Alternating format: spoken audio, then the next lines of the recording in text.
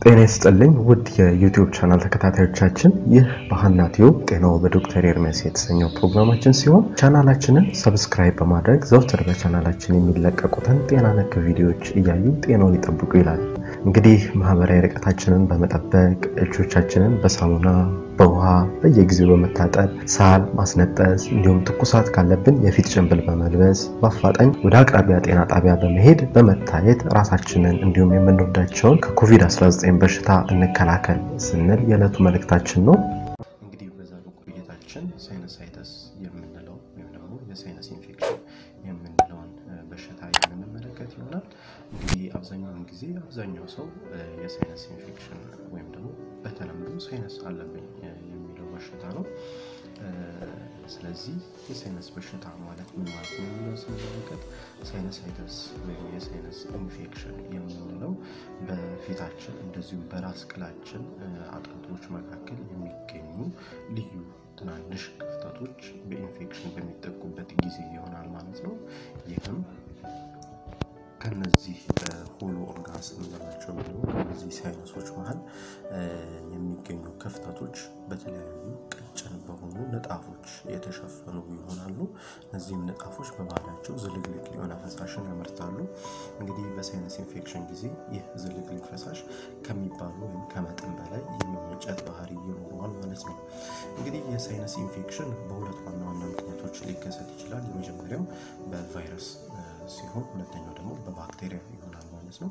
በቫይረስ የሚከሰተው የሳይነስ ኢንፌክሽን አብዛኛውን ጊዜ ከጉንፋን ጋር የተያያዘ ኢንፌክሽን ይሆናል ማለት ነው። እንደዚሁም በባክቴሪያ የሚከሰተው ኢንፌክሽን ደግሞ በባህሪው ከባድ የሚባሉ ምልክቶችን የማሳየት ባህሪያት ይኖረዋል ማለት ነው። በቫይረስ የሚከሰተው የሳይነስ ኢንፌክሽን አብዛኛውን ጊዜ አንድ ሰው ጉንፋን አለብኝ ብሎ እንዲረዳ ሊያደርጉ ይችላል። ይህም የሚታዩትን ምልክቶች ብዙ ትኩረት ሳይሰጣቸው እየተሻለ ይመጣ ብሎ ከማሰብ ባሻገር ምልክቶቹ ኖርማሊ አሉ የጉንፋን ምልክቶች ናቸው ብሎ ቀለል አድርጎ እስከመተው ሊደርስ ይችላል። ነገር ግን በኋላ ላይ እነዚህ ምልክቶች ወደ ሳይነስ በሚያመሩበት ጊዜ ጠንከር ያሉ የፊት ህመም እንደዚሁም ደግሞ ልዩ ምልክቶችን ይመጣል ማለት ነው። እንግዲህ ይሄ የሳይነስ ኢንፌክሽን ምን አይነት ምልክቶችን ሊያሳይ ይችላል የሚለው ስንመለከት በዋናነት ዋና የሚባሉ ምልክቶቹ አንደኛው የአፍንጫ መታፈን ሊሆን ይችላል። ሁለተኛው ደግሞ በአፍንጫ በኩል ዝልግልግ የሆነ ፈሳሽ ማውጣት ይህም ቢጫ ወይም አረንጓዴ አይነት ከለር ሊኖረው ይችላል። ሶስተኛው ምልክት የሚሆነው ደግሞ የጥርስ ህመም ነው። የጥርስ ህመም በሚኖርበት ጊዜ አንደኛው ምክንያት ሊሆን የሚችለው የሳይነስ ኢንፌክሽን ወይም ሳይነሳይተስ የምንለው ይሆናል ማለት ነው። አራተኛው ሊሆን የሚችለው ደግሞ ፊት ላይ የሚመጣ ኃይለኛ የሚባል ህመም የሳይነስ ኢንፌክሽን ሊያመጣ ይችላል። አምስተኛው ደግሞ በፊት ላይ ከባድ የሆነ ወይም ግፊት ወይም ፕሬሸር የምንለው ነገር የመከሰት ጸባይ ሊኖረው ይችላል ማለት ነው። ስለዚህ ከነዚህ ምልክቶች ባሻገር አልፎ ሊታዩ የሚችሉ ምልክቶች ሊኖሩ ይችላሉ። የመጀመሪያው ሳል ነው። ብዙውን ጊዜ ዝልግልግ የሆነ ፈሳሽ ወይም ደግሞ አክታ የቀላቀለ ሳል በሚኖርበት ጊዜ አንደኛው ምክንያት ሊሆን የሚችለው የሳይነስ ኢንፌክሽን ሊሆን ይችላል ማለት ነው። ሁለተኛው ከባድ የሆነ ራስ ምታት ሊያጋጥም ይችላል። እነዚህም ሶስተኛው ደግሞ ትኩሳት ነው። ከባድ የሆነ ትኩሳት ሌላኛው ምልክት ሊሆን ይችላል ማለት ነው። እንደዚሁም ደግሞ በጆሮ አካባቢ የሚኖር ግፊት ወይም የጆሮ ህመም ሌላኛው ምልክት ሊሆን ይችላል። እንደዚሁም ደግሞ መጥፎ የሚባል የአፍ ጠረን ሌላኛው የሳይነስ በሽታ ምልክት ሊሆን ይችላል። እንደዚሁም ድክመት ወይም ደከመኝ ዛሬ አይነት ጸባይ የሳይነስ በሽታ ምልክት ሊሆኑ ይችላሉ ማለት ነው። ታዲያ እነዚህ ምልክቶች አብዛኛውን ጊዜ ከ7 እስከ 10 ቀን የመቆየት ባህሪ ሊኖራቸው ይችላል። ስለዚህ አንድ ሰው በሳይነስ በሽታ በሚያዝበት ጊዜ መቼ ነው ሐኪም ማየት አለብኝ ብሎ ማሰብ ያለበት? ስለዚህ ሁለት ዋና ምክንያቶች ሊኖሩ ይችላሉ። የመጀመሪያው ምክንያት የሚሆነው ምልክቶቹ ከ10 ቀን አልፈው የሚታዩ ከሆነ ሐኪሙን ሊያናግሩ ይገባል ማለት ነው። ሁለተኛው ምልክት ደግሞ የሚሆነው መጥፎ ወይም ደግሞ ኃይለኛ የሚባሉ ምልክቶችን በሚያይበት ጊዜ ነው። ታዲያ እነዚህ ኃይለኛ የሚባሉ ወይም ሲሪየስ የሚባሉ ሲምፕተምስ ምንድናቸው የሚለውን ስናይ የመጀመሪያው ከባድ የሆነ ትኩሳት ነው። ይሄም ብዙውን ጊዜ ከ38.9 ዲግሪ ሴልሺየስ በላይ የሚኖር ትኩሳት ከባድ ትኩሳት ነው። ይሄም ሐኪሞትን ሊያዩ ይገባል። ሁለተኛው ከባድ የሆነ ፊት ላይ የሚኖር ህመም ነው ወይም ደግሞ ራስ ምታት። እነዚህም ምልክቶች በሚታዩበት ጊዜ ሐኪሙን ሊያናግሩ ይገባል። ሌላኛው ምልክት ሊሆን የሚችለው ደብል ቪዥን የምንለው ነው። ደብል ቪዥን ማለት አንድ ሰው ሁለት አይነት እይታ በሚኖረው ጊዜ ይህም ምልክት ሲሪየስ ከምንላቸው ምልክቶች ውስጥ አንዱ ነው። ሌላኛው በአፍንጫ የመታፈን ባህሪ ወይም ጸባይ በሚኖርበት ጊዜ ሐኪሞች ሊያዩ ይገባል ማለት ነው። እንግዲህ ምን ማድረግ አለብን በቤታችን የሳይነስ ኢንፌክሽን ወይም ደግሞ የሳይነስ በሽታ በሚይዘን ጊዜ የሚለው ስንመለከት የመጀመሪያው እና ዋነኛው የሚሆነው አፍንጫችንን በውሃ እንደዚሁም ደግሞ በጨውና ውሃ ቀላቅለን ልንጠቀም ይገባል። ይህንንም አፍንጫችንን መጥረግ ማለት ነው በሁለቱ በመጠቀም።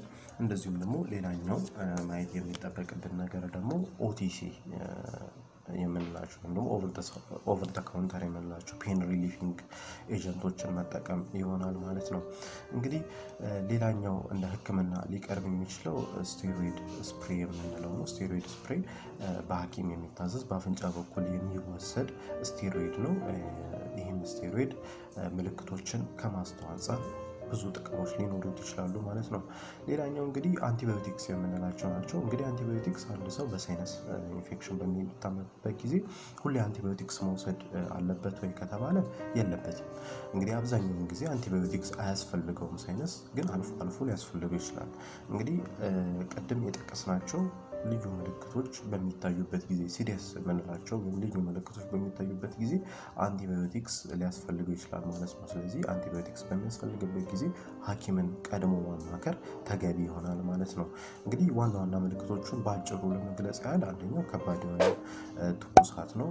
ከባድ የሆነ ራስ ምታት በሚኖርበት ጊዜ ይሄም ምክንያቱ ባክቴሪያ ነው የሚለውን ስለሚናገር አንቲባዮቲክሶች በደንብ ሊያስፈልጉ ይችላሉ ማለት ነው። እንግዲህ ይሄ የሳይነስ በሽታ ምንድን ነው? ከላይ እስካሁን የጠቀስናቸው ልዩ ህክምናዎች ይኖራሉ። በእነዚህ ህክምናዎች መመለስ የማይችል ከሆነ ምንድነው ምክንያቱ የሚለውን ማጤን ያስፈልጋል ማለት ነው። ስለዚህ ይህንንም ለማጤን ሐኪሙ ምን ያዝሉታል የሚሉትን ነገሮች ስንመለከት የመጀመሪያው ሲቲ ስካን ነው። እንግዲህ ሲቲ ስካን በራስ ላይ ወይም ደግሞ በራስ ቅል መካከል ያሉትን እነዛ ትናንሽ ቀዳዳዎችን በደንብ ጥርት አድርጎ የማሳየት ባህሪ ይኖረዋል ማለት ነው። እንደዚሁም ደግሞ ሁለተኛው ሳይኖስኮፒ የምንለው ልዩ ኢንቨስቲጌሽን ሊሆን ይችላል። ይሄም ኢሜጂንግ ሞዳሊቲ ወይም ደግሞ በምስል የተደገፈ የህክምና የሚሰጥበት አንደኛው አማራጭ ነው ማለት ነው ሳይኖስኮፒ። ይህም ትንሽ ይሄ ወይም ቀጭን ትቦ ጫፍ ላይ ካሜራ የተያዘች ትቦ በአፍንጫ በኩል ወደ ሳይነስ ትገባለች። በሱ ሳይነስን ጥርት አድርጎ ያሳያል ማለት ነው። እንግዲህ አንዳንድ ጊዜ አንዳንድ ታካሚዎች ወይም የሳይነስ ታካሚዎች የሳይነስ ህክምናቸው ወይም የሳይነስ ምልክቶቻቸው ከ3 ወር በላይ ሊወስዱ ይችላሉ። በህክምናም ላይ ሆነው ወይም ከህክምና ውጪም ላይ ሆነው 3 ወር የመውሰድ ባህሪ ሊኖራቸው ይችላል። ለዚህ ዋናው ምክንያት የሚጠቀሰው የመጀመሪያው ፖሊፕ ነው። ፖሊፕ ማለት ቀደም በጠቀስናቸው ቀጭን ጣፍ ላይ የሚበቅሉ እጢ መሰል ነገሮች ሊሆኑ ይችላሉ። እነዛ ነገሮች እንግዲህ ዋናው ምክንያት ሊሆኑ ይችላሉ ማለት ነው። ሌላኛው ምክንያት የሚሆነው ደግሞ ማለት ሳይነስ ከ3 ወር በላይ ሊቆይ የሚችልበት በህክምና አሊያን ደግሞ እንደዚህ ያለ ህክምና ከ3 ወር በላይ ሊቆይ የሚችልበት ሌላኛው ምክንያት አለርጂ ነው። እንግዲህ አለርጂ ያለባቸው ሰዎች በተደጋጋሚ ሳይነስ ይታመማሉ። ስለዚህ ከ3 ወር በላይ ምልክቶችን ሊያሳዩ ይችላሉ ማለት ነው። እንግዲህ እነዚህ ነገሮች ከተመለከትን በዋነኛነት ስለ ሳይነስ በሽታ በቂ ዕውቀት አግኝታችኋል ብዬ አስባለሁ። እንግዲህ ማንኛውም አይነት አስተያየት ማንኛውም አይነት ጥያቄ የሚኖራችሁ ከሆነ እዚሁ ቻናላችን ላይ የምትጽፉልን ከሆነ እንቀበላለን። ማንኛውም አስተያየት ይሄ ተካከለ የምትሉት ነገር ካለ እንቀበላለን።